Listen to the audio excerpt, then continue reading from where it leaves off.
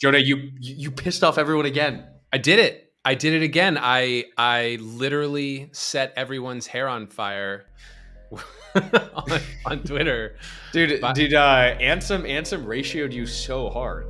Everybody ratios me, man. I put my thoughts out there. I'm like, hey, this is what I think. And people are like, fuck you. So on the one hand, I'm getting good engagement for the 1000X podcast. On the other hand, I'm like, Jesus, people are ruthless out there. Dude, people just love to hate you.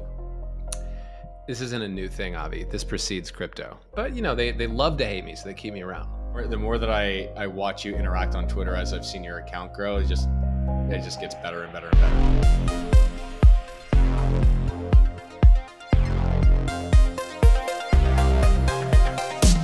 All right, guys, welcome back to another episode of 1000X. We are at 42K on Bitcoin, which was everybody's price target a month ago. And so now that we're here, what do you do? Well, stay tuned. We will not be answering that question for you because that is financial advice. But hopefully by the end of the conversation, you'll know even less than what you knew at the beginning. So should we jump into it? Yeah, let's jump into it. Here's what happened with my tweet. So I was talking to some friends, just from outside the crypto world. Yes, those people exist. And I was talking about how crypto's sending, and they're like, huh, isn't it dead? I thought crypto was like 2021, and then it just kind of ended. Like, what are you talking about? Like the price of Bitcoin just hit 40K. It's going bananas.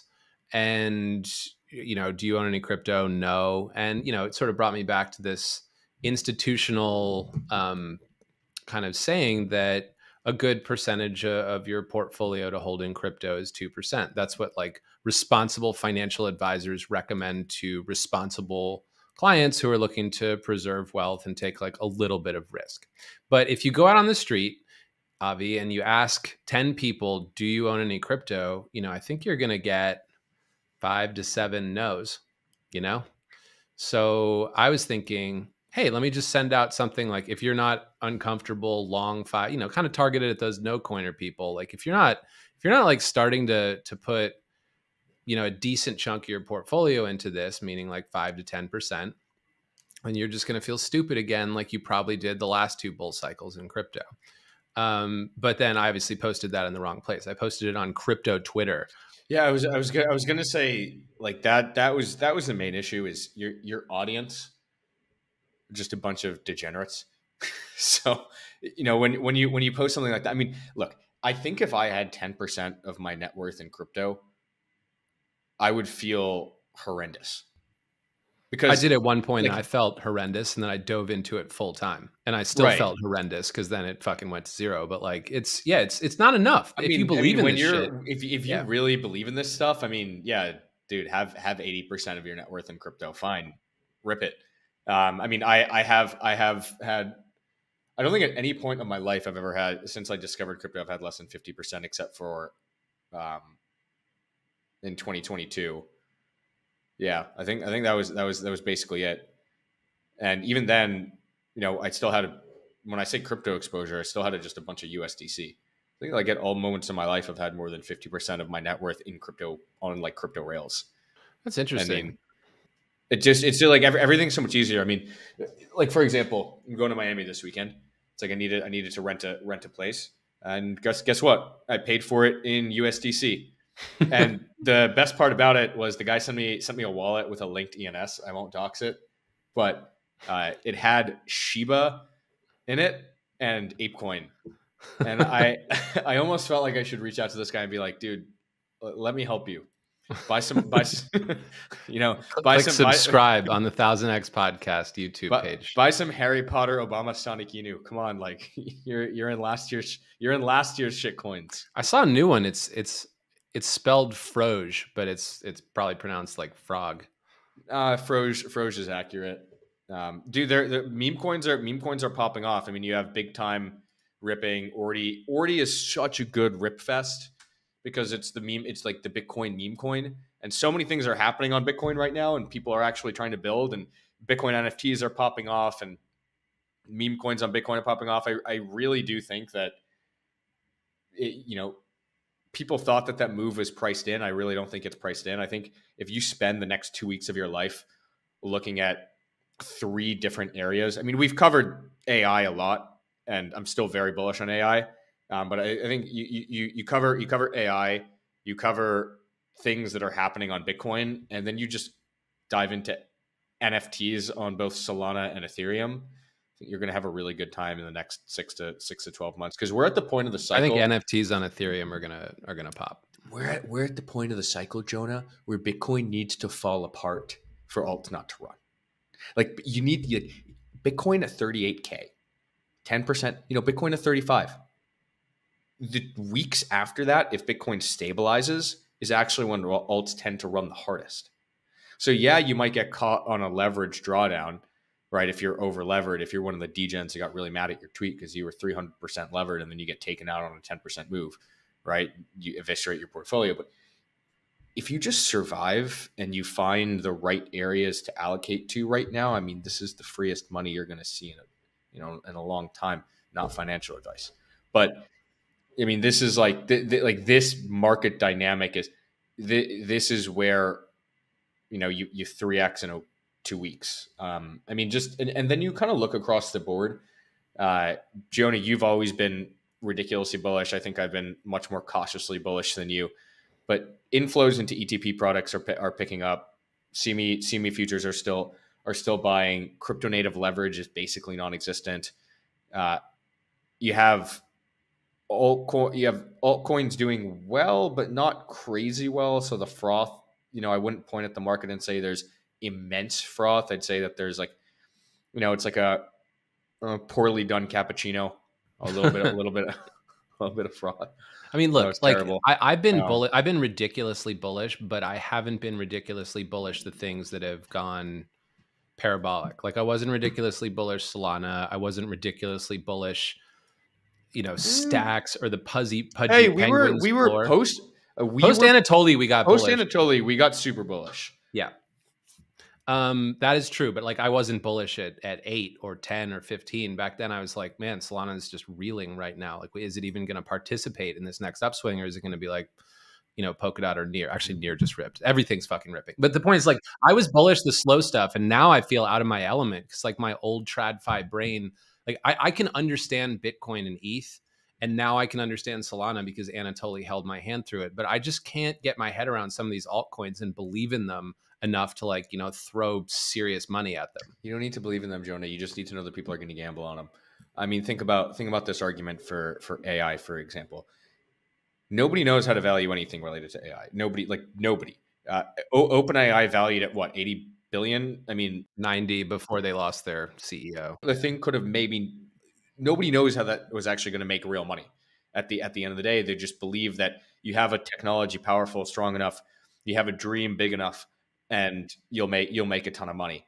And crypto is the epitome of you have a dream big enough, you make money. So not only do you have real AI products in crypto like Akash Network that are actually solving a problem, the upper bound is, I dare say it, unlimited. Right? Yeah. And then combine that with the fact that it's the only way for your average person to bet on AI. I mean, there's Nvidia, but I guess that's priced to the moon. Dude, how big is Nvidia? I think it's a trillion one. It's huge. It's like fourth or fifth biggest market cap thing. Yeah. I'm not talking about betting on AI derivatives. There are a lot of ways to bet on AI derivatives, but how do you bet on AI products? You can buy Microsoft, right? But that's again like a derivative, and You could be an accredited investor and invest in like a Silicon Valley style startup fund. What's a pure play? I want to only invest in an AI product, other than like Tau, Akash. I mean, Live Peer. I mean, right? I mean, you have these things in crypto. Yeah. Near maybe to some extent, although that's more of a derivative play. But unlike the GameStop Reddit situation, and yes, GameStop is running again, and the Reddit crowd is back. Like unlike that, these tokens are actually attached to projects that could, in theory, deliver value one day. It's not just like a bunch of bunch of random dudes in their basements trying, or their mom's basements, like deciding to squeeze some hedge fund out of a short. Like these, these projects in crypto, like they could have utility. I think Wow, that DeepIn. was such a good sign in hindsight for crypto. I'm looking at the GME chart. It ripped from 12 to 17, and then Bitcoin broke up. I mean, I think we were betting on Bitcoin breaking up regardless. You know what I like about this rally, Avi, is that I feel kind of smart again. I don't feel stupid anymore. I feel a bit vindicated. Like I'm not, obviously, from the internet that I'm not like, I haven't just like 5x'd my net worth on this, so not much has changed. But at the same time, like I feel vindicated, and I think a lot of people do. And I think that you can see in the responses to this tweet that everybody pissed off, like that pissed everybody off. Like suddenly everyone's got their sort of their confidence back. They got their swagger back. We're not just like this ragtag group of people that get made fun of by our friends and relatives anymore. Like this shit is sending. And it shows no signs of slowing down because we still haven't debottlenecked the institutions, who ultimately will be more interested at these prices than they would if we were just sort of like festering sideways on the lows or near the lows. Yeah, I mean that to me makes me want to sell, but I get it, because the moment you start to feel like, okay, I was right, it's working, it's easy.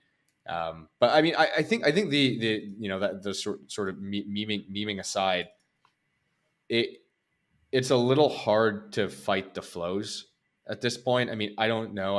I think I like, gun to my head, I don't know where Bitcoin's going to go. It could range between 38 and 42. It could sell off down to 35. It could go to 48. I'm I'm just not I'm not in the habit of selling Bitcoin and during parabolic advances until you get a crazy move. Like you get a nuts move, and then what you do is you just barbell it into alts. So then you hold some cash to buy stuff for the inevitable drawdown, and then you rotate to stuff that just hasn't really moved aggressively. I'm waiting patiently, but I have started buying the most hated coin in crypto, which is Ethereum. People really hate it. and, I can tell. I and love it, but I do think that the mentality and the narrative around Ethereum right now is just so downtrodden. I mean, ETH maxis they're just nowhere to be found. Everybody's rotated to Solana, or you're buying Bitcoin. Just across the board, everybody's focus has shifted off of ETH. But it will seem obvious in hindsight when once the Bitcoin ETF comes out, or once Bitcoin's priced in, right? Maybe we trade 44 before the ETF, and that's the price in, and then this starts to happen. Is people are just going to talk about the ETH ETF. That's next, and it's so. And by the way, if the ETH ETF allows for you to stake ETH, it becomes like this insane product. yeah, Right, where it's just I didn't think of that. it's an ETF that gives you upside to crypto that you're getting yield on. Dude, this thing is going to go parabolic. And for some reason, people aren't talking about, and I'm probably early. That's why I'm happy to, I'll be buying over the next 2 weeks, 3 weeks, maybe a month. Could go sooner depending on price action. But at some point, that narrative shifts. I think that some point is at some point in the next 6 weeks. That narrative shifts, and then ETH is at 3K before you blink. And everybody that was trashing ETH, was on team BTC, that was on team Solana, is gonna flip over. And by the way, I hold no ill will to people that flip like that. I flip like that, right? I know. But you buy a position, you're like, a lot of these people are like memeing around, right? They don't, a lot of these people don't actually believe it anyway. But in order, one thing that I've seen is like in order to hold a position for a 2x to 3x, you sort of need to convince yourself that you do like it long term. Like a lot of Solana bulls that I know, like they would look me in the eye 2 months ago and they would say, Solana is the best thing that has ever been built ever. I can't imagine owning another L1. I can't imagine ETH ever doing well again. And then Solana 3Xs. and the good ones are looking at me and they're going, I don't know, really not that much on Solana, like, guys. Look, and I appreciate it, right? Because in order to hold for that 3x, you got to convince yourself. yeah, you do, and I mean, Solana is one of those coins that you can actually believe in, and even on the lows. However, like, I don't know, I built my TradFi career by trading around my position. Like, you don't have it's not black or white. You don't have to be all in or flat or short, right? Like, you could love something and it could rip and you don't really see why it ripped so much, and then you're like, should I sell, should I not sell? It shouldn't be a debate. Like, you can peel off 10% of your position or 15% of your position and take a little bit of profit, and if it keeps going, you're still long, and if it goes back down, then you just buy it right back. Like, it's a good way to generate some returns around things that go up and down. Apparently, crypto Twitter now thinks that crypto can only go up, but the memories of the collapse are still fresh for a lot of us. So, if you're undecided about your position, you can always just tailor the size of it. There's no shame in that. You don't have to, like,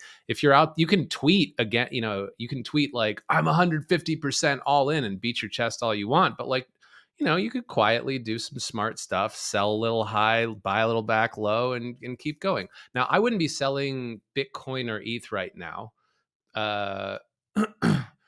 Solana, I'm peeling a little bit off my position because I just, like you said, this was a narrative driven rally. It fucking 8x'd from the lows, and there's still not a ton going on. I believe in the promise of it, but I'm debating, like, whether this is the right price to remain as long as I am. So, maybe time to take a little bit of profit and trade these things around. Like you said, if people rotate into ETH, then maybe Solana will come off a bit. I don't know. Don't kill me, Solana fans. Like, ultimately, though, when you evaluate the reward, you also have to think about the risk. Like, the risk, if you're going for a 2xer on something and you're looking at ETH and Solana in the 60s and ETH around 2000, your risk with Solana is way fucking higher, right?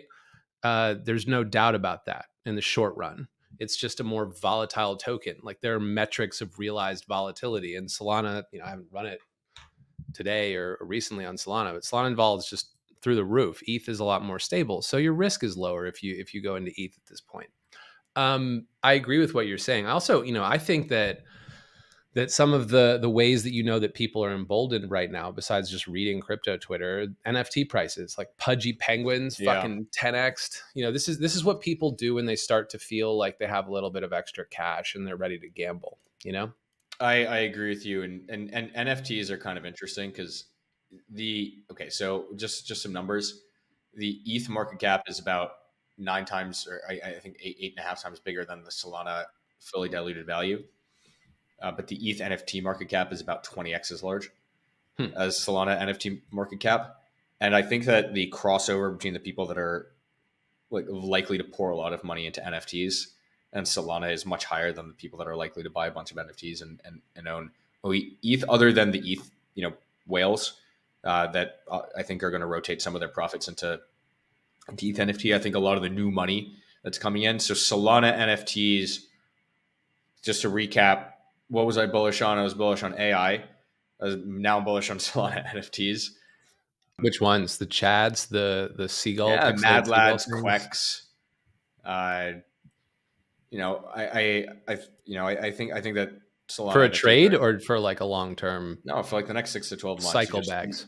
You just hold them, and then when things are like, when you wake up, and the first thing you do is you refresh your portfolio, and it's up 20%, and it's the 8th day in a row that it's up 20%, and you're dreaming of buying a private island, that's when you sell.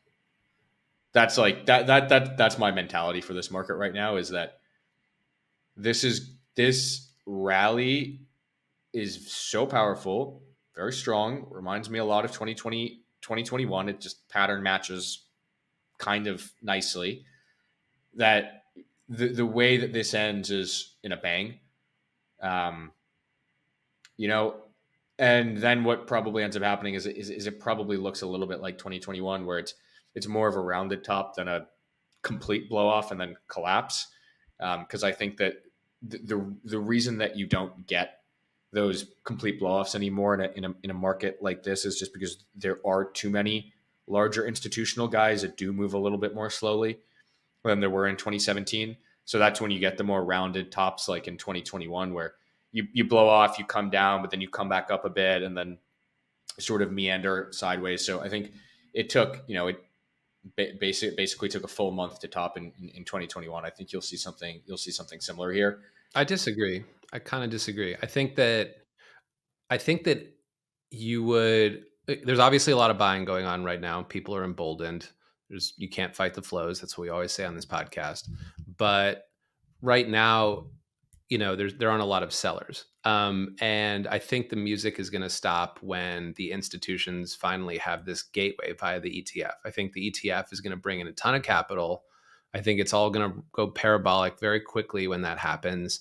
And I think in the absence of a major use case that's bringing in tens or hundreds of millions of actual end users to use products that are built on top of crypto, I don't think you're going to have this steady buying going on. I think what you're going to see is another, casino style speculative frenzy like we've seen without any fundamental kind of sustenance to it, any follow through. So I think it's going to go parabolic, and then I think at some point the price is going to be quite high, the music's going to stop, and then I think it's going to collapse back down kind of like spring 2021 style until it finds buyers again. I think in order for you to like level, I'm almost done. Sorry, I'm just rambling. But like I think for you to like level off at fresh highs, you need a use case. And right now the only major use case that crypto is serving is like this speculative mechanism, except Bitcoin. But that's I think we're talking past each other. I'm not saying that it's going to level off. There's definitely going to be a crash. The question is okay. how quickly does it all fall apart?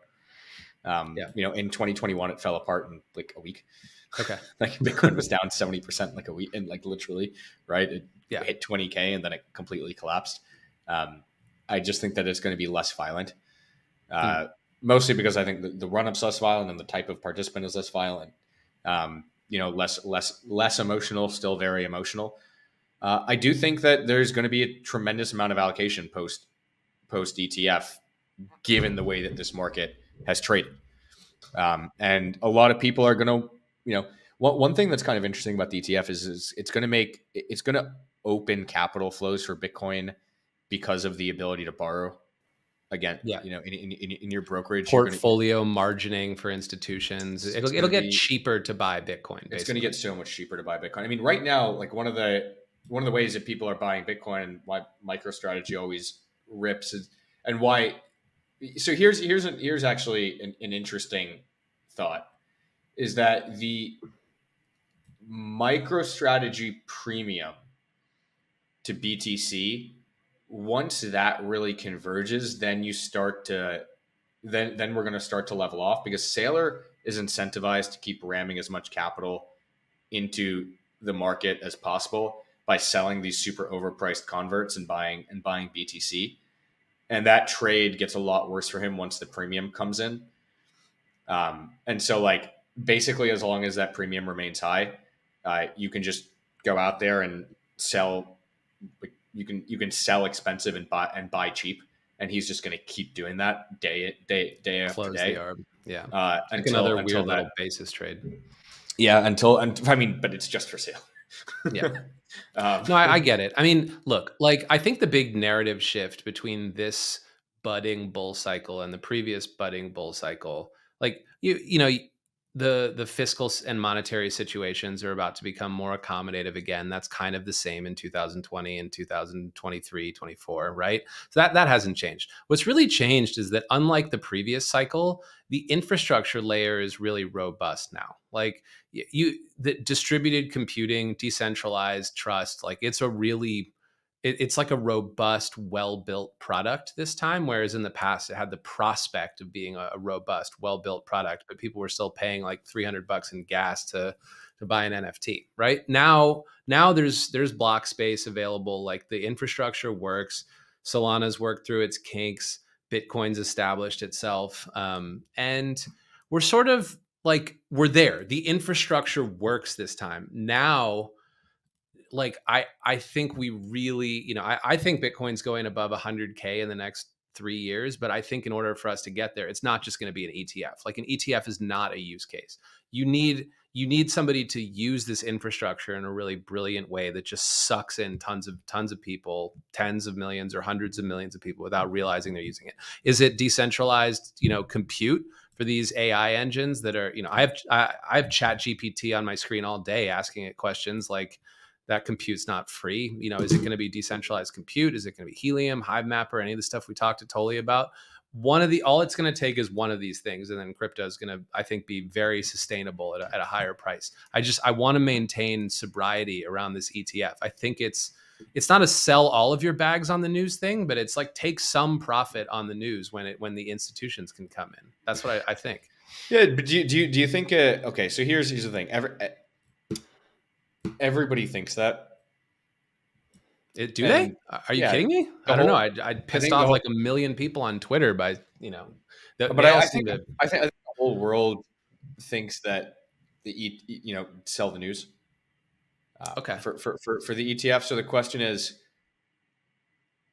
my gut feeling around this is that it either rips for like a month, it either rips for 2 weeks to a month after and then falls apart completely once people are convinced of the new paradigm, or it takes people out before, right? So we top in the next 2 weeks and then the ETF gets approved on the 11th, but by then it's too late. Momentum has shifted.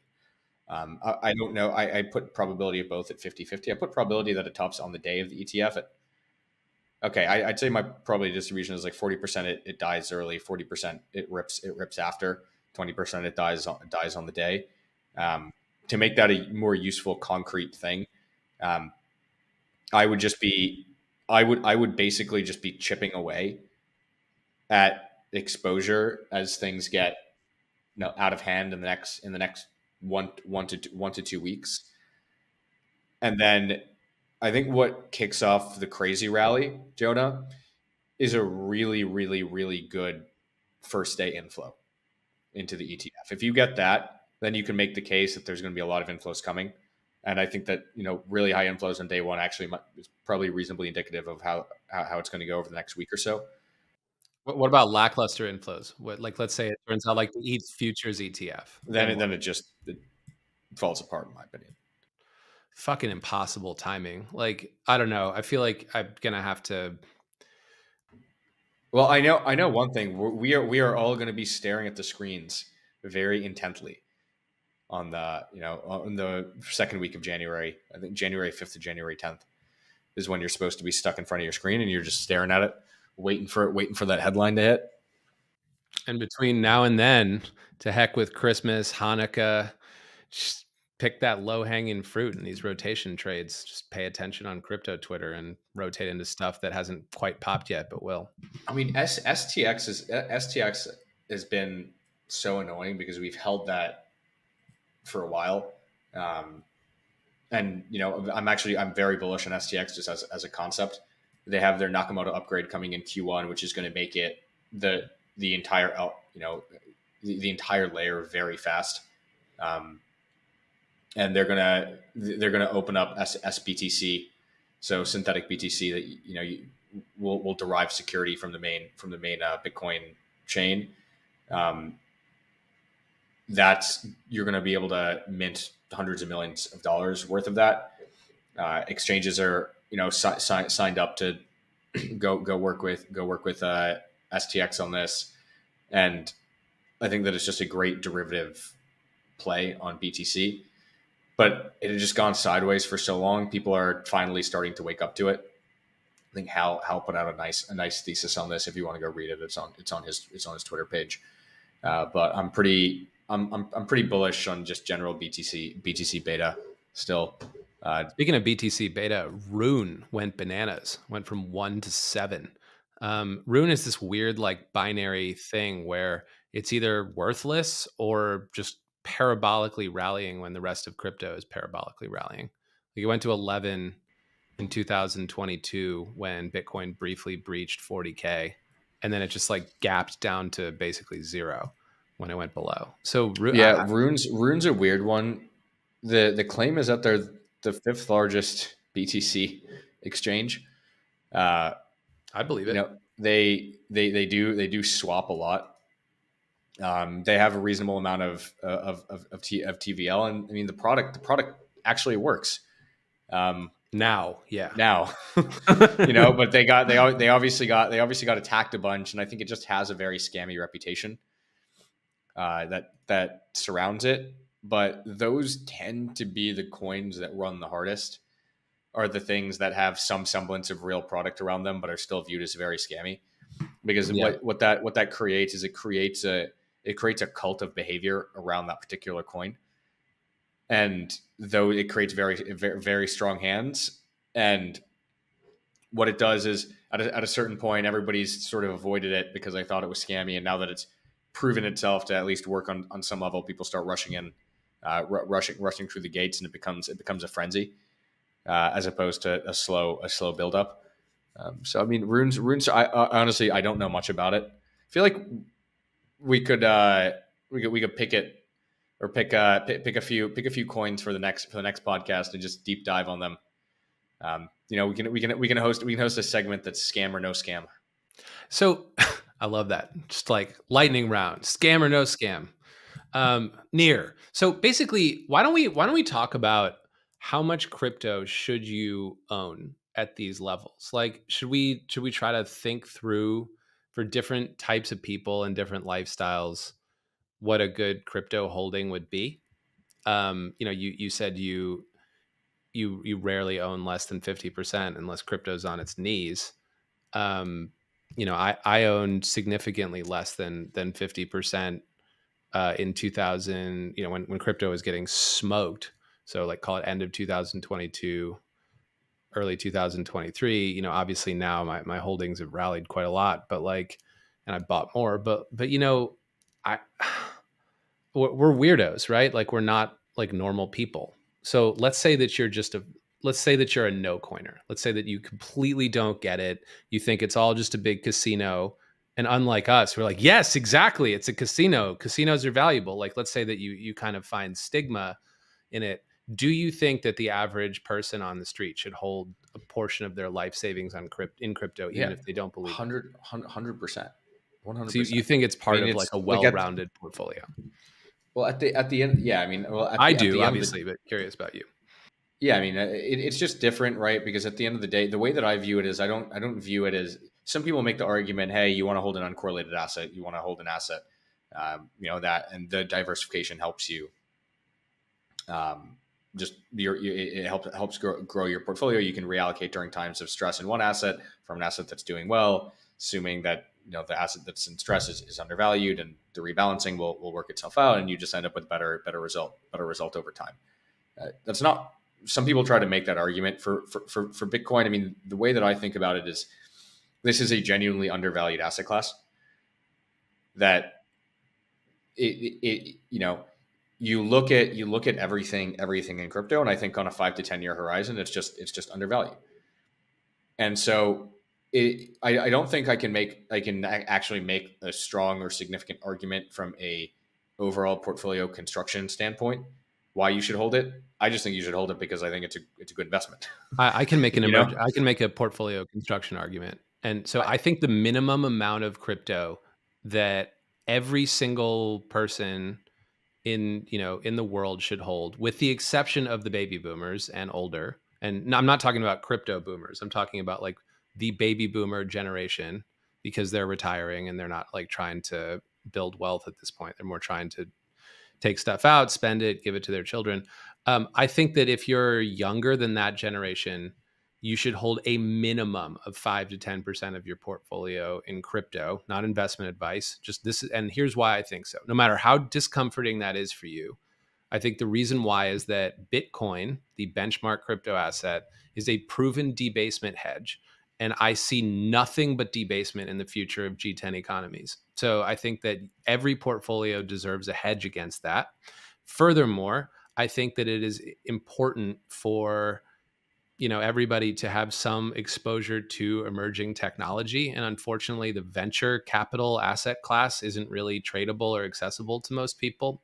And I think that crypto is kind of, if you were to do your research and pick decent coins, like you could 1000x some stuff. But even if you just buy a broader basket of things and dip your toes in on Coinbase and own a lot of different tokens in small size, you're gaining exposure to distributed computing technology as an asset class that you wouldn't otherwise have in your portfolio. You're basically, if you buy the S&P 500, you're holding a few like mega cap stocks, and then you're holding a bunch of stuff that basically doesn't rally, like old industrials. Yeah, I think so. The second part of your argument is sort of what I was trying to articulate, which is why I don't think it's a portfolio construction argument. It's just this is a good asset class to invest in because we both think it's undervalued. The first part is I think correct, and that is a good argument from a portfolio construction standpoint, that you will likely own other things in your portfolio that will be affected by debasement.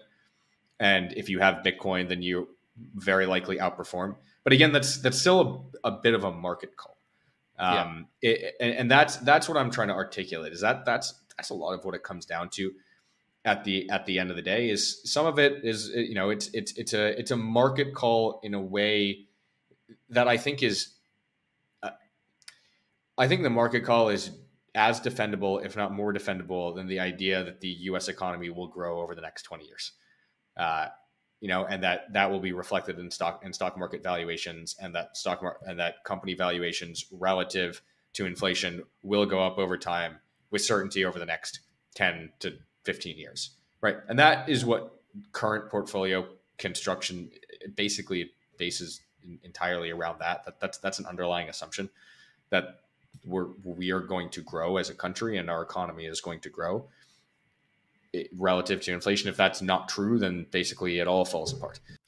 It all falls apart, except maybe if it falls apart because G10 economies have overspent their GDP growth. They've mortgaged 10 or 20 or 50 years worth of growth to do the sort of profligate spending that went on during COVID and shortly thereafter. Like, then I think Bitcoin will protect you and stocks might not. Right. So that's why that's a part that I agree with. I think that you can make an argument from that perspective, and you can make an argument that today it is not only a possible outcome, but it is becoming a likely outcome that Bitcoin will do well in the face of the actions that the G10 economies will have to take over the next 10 to 15 years. Yeah, because the people who have taken these steps, and I'm not going to go on too much of a rant here, they're the baby boomers. They're the octogenarians who run our economies, right? They don't care. They're gonna sort of like hand it off the baton pretty soon, so they can go nuts and party right now, and the rest of us are left holding the bag. So I think it is important to have a debasement hedge in there, and I think that debasement hedge is linked to the rest of all these other tokens, like we talked about, all this other emerging technology. So I think there'll be a buoy effect. I really do. But ultimately, on the other side of that spectrum, if you're a working parent and you've got two young kids and you're working a government job and you're in debt and you have a mortgage and you're 150, 200% like long crypto, if you include your debt, like equally, I think that's pretty bananas. Like people need to tone it down. I mean, I think time horizon is super important here, right? So it also scales with relative. I mean, it's funny. It's like like with everything in life, it's an IQ meme, but with net worth meme. It's like, right. If you have a ton of money, then it makes sense to, I think, allocate a little bit more to crypto. Especially, if you allocate 20%, you lose that 20%, but your day-to-day life won't be impacted greatly. I think that makes sense.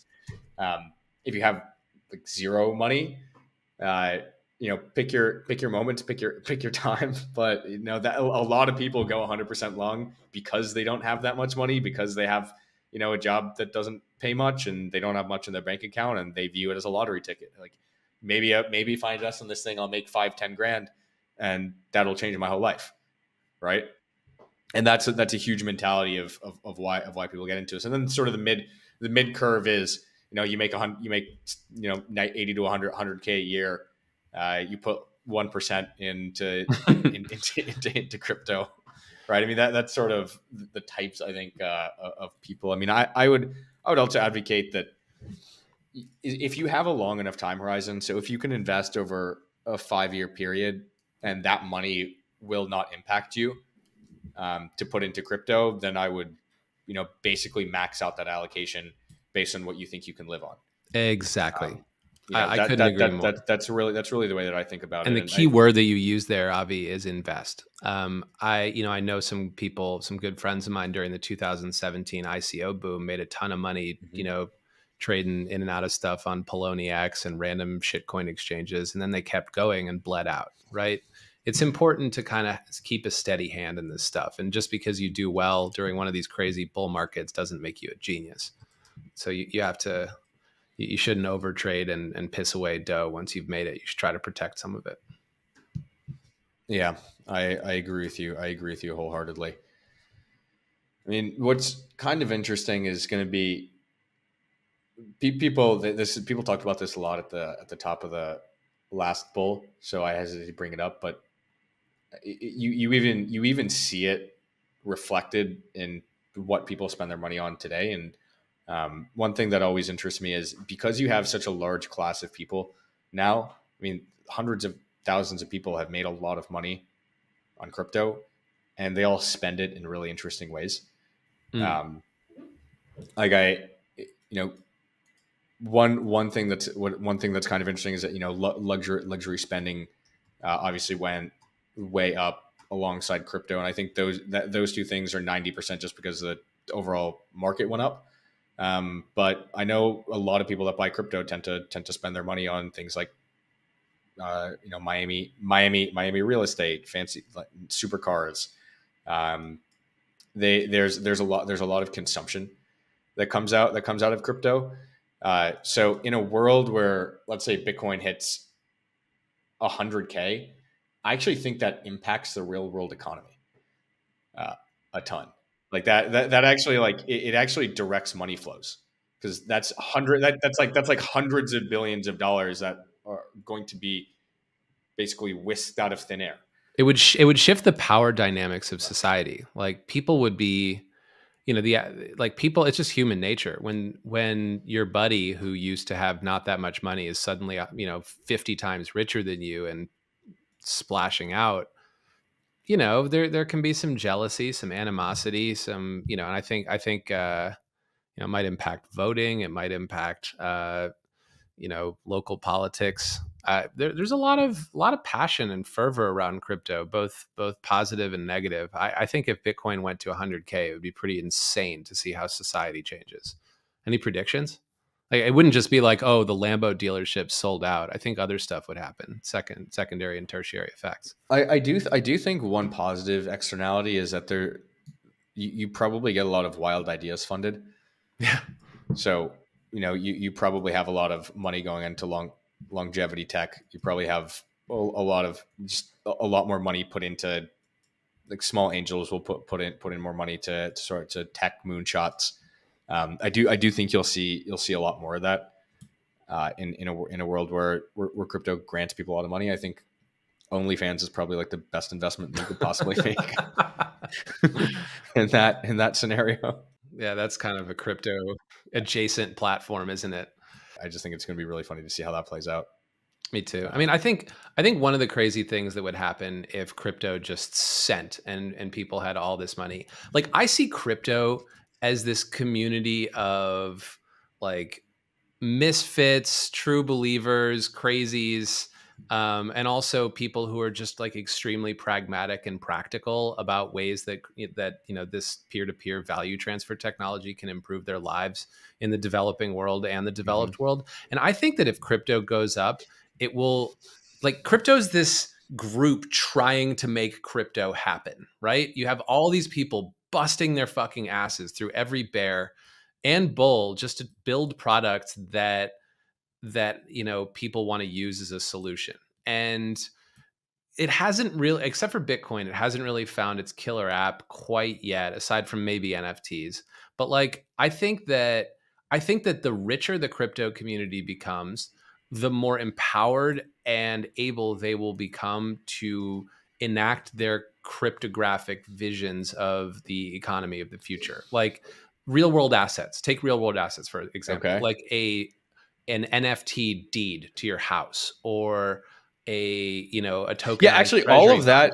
all of that becomes way more likely the richer crypto people get. Yeah, because they'll all be out there like spending on lobbying and just like making crypto Or they'll just go, the de facto to their solution. you make $100 million. You go to your private banker at JP and you go, I don't want to buy your nonsense through a brokerage. Like sell it to me in token form. I feel like the crypto community will be more empowered to make crypto like fulfill its promise, which is replace this entrenched shitty technology, and that's sort of like it is, software, as Anatoly said, is eating the world. And this is the financial software that, suddenly it's starting to ruffle feathers. And that's why there's regulatory blowback and all these other problems that it's facing as it tries to eat stuff. And I think that the richer crypto people become, the more they'll be, empowered to help crypto eat financial software and economies. It's a good argument for RWAs, is that they're going to be forced into existence by crypto people. Anyway, Jonah, how has crypto changed your life? I was besides making you unhappier because of your lack of sleep, moving your family around 3 times. No, I've been moving around long before crypto. I think crypto is fascinating because it was my best PA trade. Solana, ironically, was my best PA trade.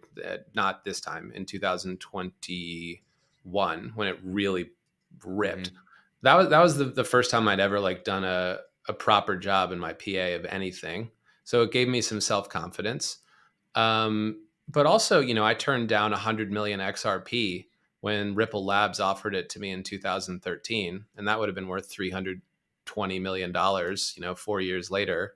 Could have started a trading company off of that. So yeah, it's a lot of XRP to offer you. Yeah. So basically, and that was just their opening offer. Like I probably could have haggled it higher. The guys who took it, they started GSR. They ended up getting seeded with 150 million. I worked for the R when we were both at Goldman in GSR. So yeah, basically crypto.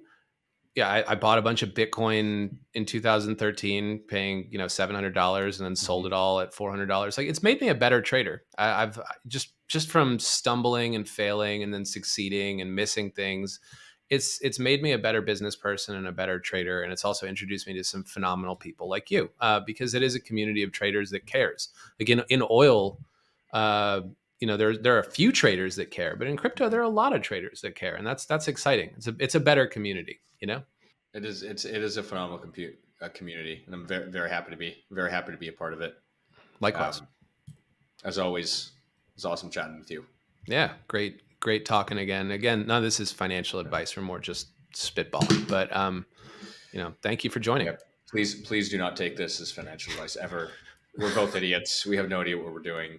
We consistently lose money, and we just do this podcast to pay our bills. Fun, if only it paid any bills. Yeah, we're fumbling around. Do you get paid for this? Because I don't get paid for this. Maybe Blockworks is keeping it all. They are. We don't have any sponsors though. Maybe that's why we're not getting paid. Yeah, that's true. It's a good point. Well, if you want to sponsor the podcast, don't reach out to us because I don't think. Yeah, we're anonymous. Talk to Blockworks, I guess. Let them manage that. All right, good times, everybody. Yep. See you in 2 weeks. Adios.